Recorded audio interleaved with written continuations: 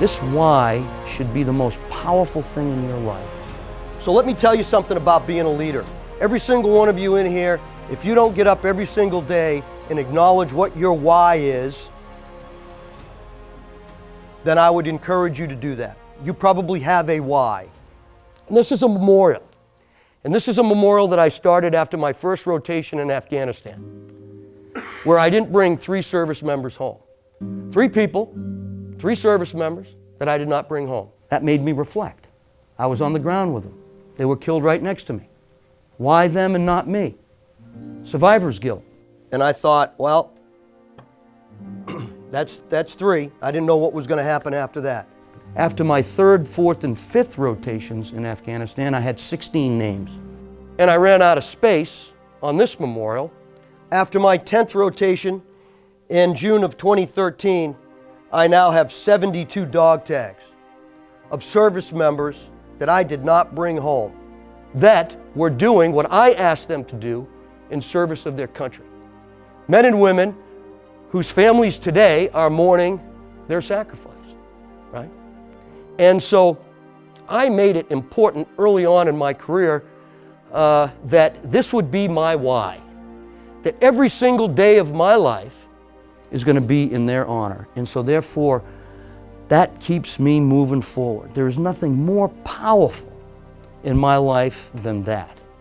In my mind, that honors their sacrifice.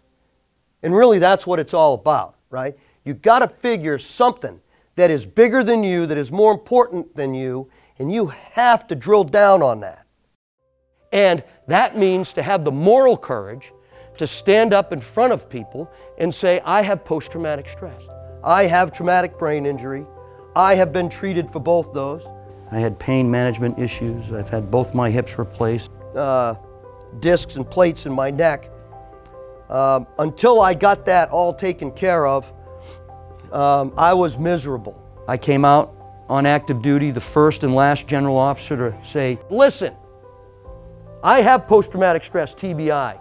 I have all these things. And I'm going to make it better for you. So I went to my subordinate leaders and I said, this is what I've done over the last 2 years. This is what I've seen. My Master Chief, Navy SEAL, E9, been through it all, said, I got to go too. I have the same issues. And he went. So now you got the 2 senior guys in the organization admitting that they have these issues that are interfering with them being effective leaders, right? And effective fathers and husbands, and getting help. I got contacted by a ton of people everywhere saying, thank you for having the courage to do this. Except from one place above me, the general officer above me. I got a call from one, and he told me that it wasn't going to bode well for me. And I said, well, I'm not doing it for me. I'm doing it for the men and women that I work for, because they're hurting.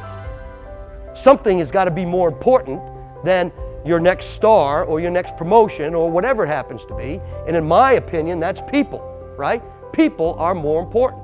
Put together a program. And everybody in my unit, once we destigmatized this, came forward to get help. Less sexual harassment, less harassment in the workplace, that our drug and alcohol abuse went down, right? This is huge, right? This is huge for our people and their families. Leadership. We are in a crisis in this country at all levels, and we have to start getting it right. But it's about doing the right thing and telling the truth. And I owed it to my why.